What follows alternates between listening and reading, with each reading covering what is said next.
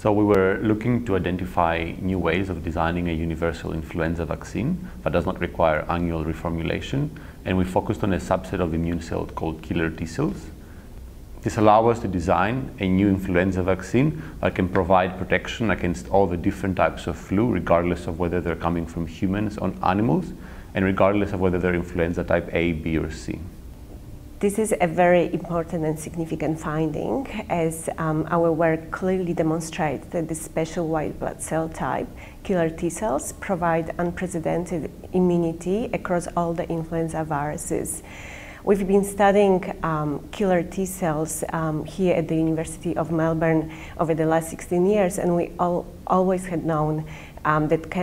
they can recognize several flu strains. However, only now we've got a complete understanding of the full potential and breadth of how killer T cells can protect us against all the influenza viruses capable of infecting humans. So our work provides a potential of moving from the current annual influenza vaccines that are targeted towards specific flu strains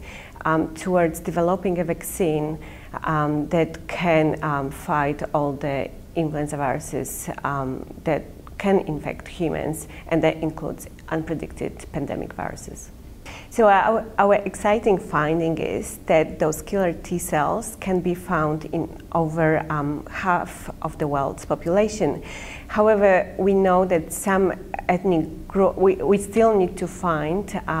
such killer T cell responses for some ethnicities who are at risk of severe influenza disease, like indigenous Australians and Alaskans, and this is the research we are doing currently.